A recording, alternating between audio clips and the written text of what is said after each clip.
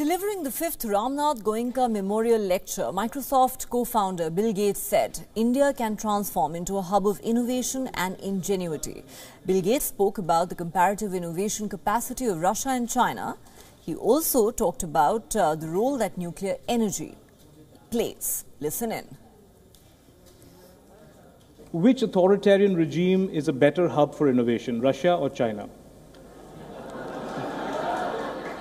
Well, the degree of innovation in China is quite significant. I mean, nothing like U.S. levels. Russia, lower population, very good in mathematics, but beyond that, they never really learned how to scale things up. They completely exited from medical innovation, even though 50 years ago they were very good. So, I feel sorry for the young generation there that should be contributing to health advances and IT advances, and now that's going to be largely blocked from them, or some of them are leaving the country because of that. Bill Gates also presented his opinion on where nuclear energy fits into the global scale of things. Where do you see nuclear energy fitting in?